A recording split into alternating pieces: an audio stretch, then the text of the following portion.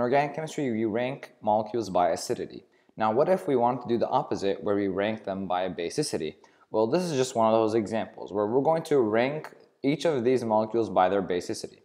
Now, from ranking acidity, we know that the acidity is based off the stability of the conjugate. Basically, what it means is like if the molecule is resonance stabilized like these, or if it has the inductive effect, it makes it more acidic. Now, what about the other way around? Well, if it's more basic or less basic, it has to do with how stable it currently is. So what we're going to do is look at each of these molecules and see, all right, how are we going to rank these? So let's look at resonance. So if we look at each of these molecules, resonance, we don't have it on these three molecules, but we do on these two.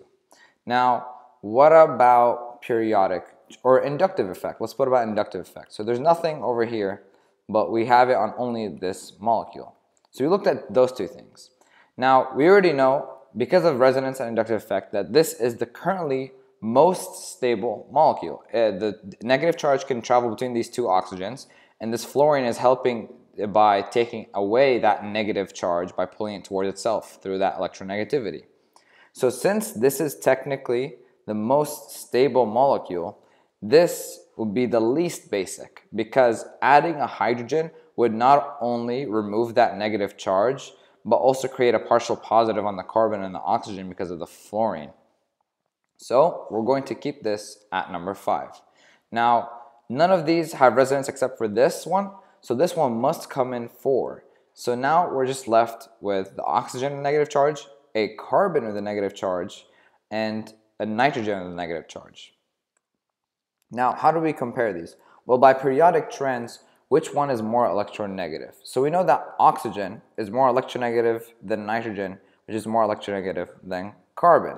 So that means if we have a negative charge on an oxygen, it can handle it better than a nitrogen with a negative charge, and that can handle it better than a carbon with a negative charge. See, carbon wants to have 4 bonds and does not want a negative charge. So it's extremely unstable. So that makes this the most basic because it wants to abstract a hydrogen. It wants to get rid of that negative charge instantly. And then right after that comes nitrogen. Nitrogen doesn't want that negative charge. It's more electronegative than carbon, but it's definitely not enough to the point where it's more than oxygen. So this would be the second most basic, and that makes this methoxide ion or ethoxide ion the third most basic. So that's how you rank by basicity. So it's essentially the opposite of ranking acidity.